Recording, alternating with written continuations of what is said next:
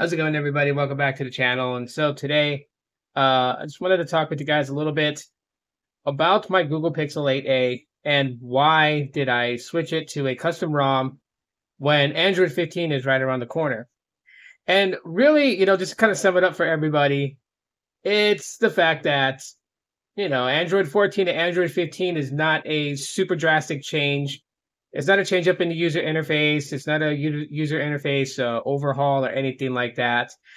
Maybe some subtle features in Android 15 that's not in Android 14, but for the most part of it, it is pretty much the same. And so for me, I like having additional customizations to my Android device. It's not a very important thing. It's not something that I say that like everybody should switch to a custom ROM and be able to do this.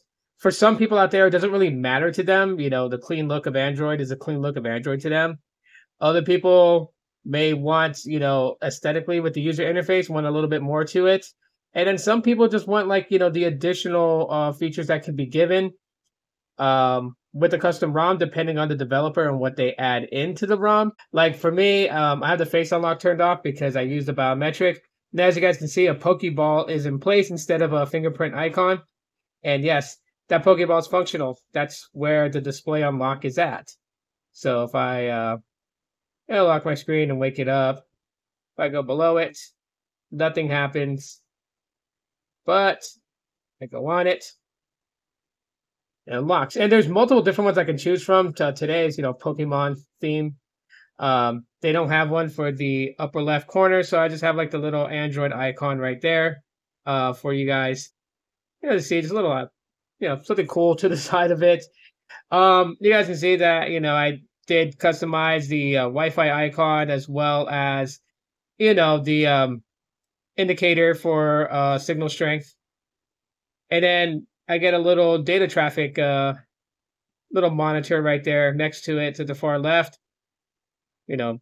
Text as far as battery percentage rather than a battery icon. So like these are like the little things that I can do with a custom ROM. There's a little bit more stuff too. There's, feature wise that you can definitely play around with this ROM. It has a section called Evolver, which allows you to pretty much tinker around with just about everything. Even like, the boot animations, you're able to do that. Customizing the power menu and what it can do, notifications, right? Heads up, display proximity notifications in a small floating window. Something that's supposed to be like similar to Apple's dynamic island, but not a very big deal. Well, you know what? I'll just turn that on. So you have all these things, right? Less boring display, pop-up notifications only for alarm and dialer and messaging app.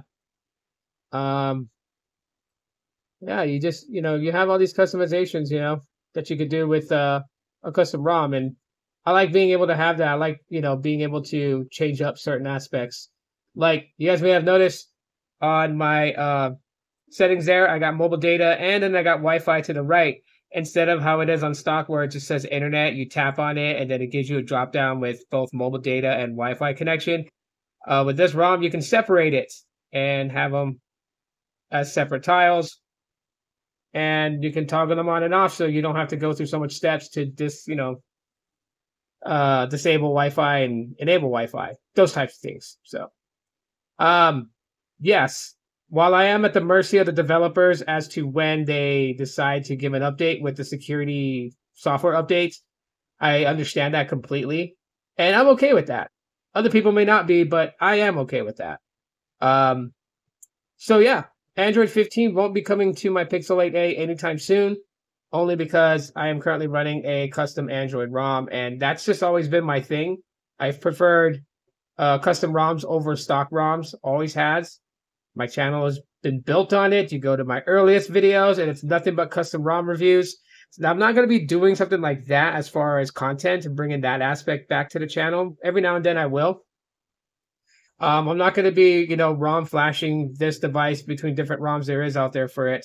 This particular one I like the most. And so it's going to stay on my device for the foreseeable future, unless it becomes really unstable. But I don't see that happening at all. It is an official build. It is not, a nightly. So it's stable to run as a daily driver. Anyways, yeah, just a quick video for you guys as to what's happening with my Pixel 8a and it being on a custom Android version. Let me know what your guys' thoughts are. Are you guys interested in trying a custom Android? Have you guys ever flashed one before? Let me know in the comment section of the video. Thanks for checking out today's video, and I will talk to you on the next one. Peace.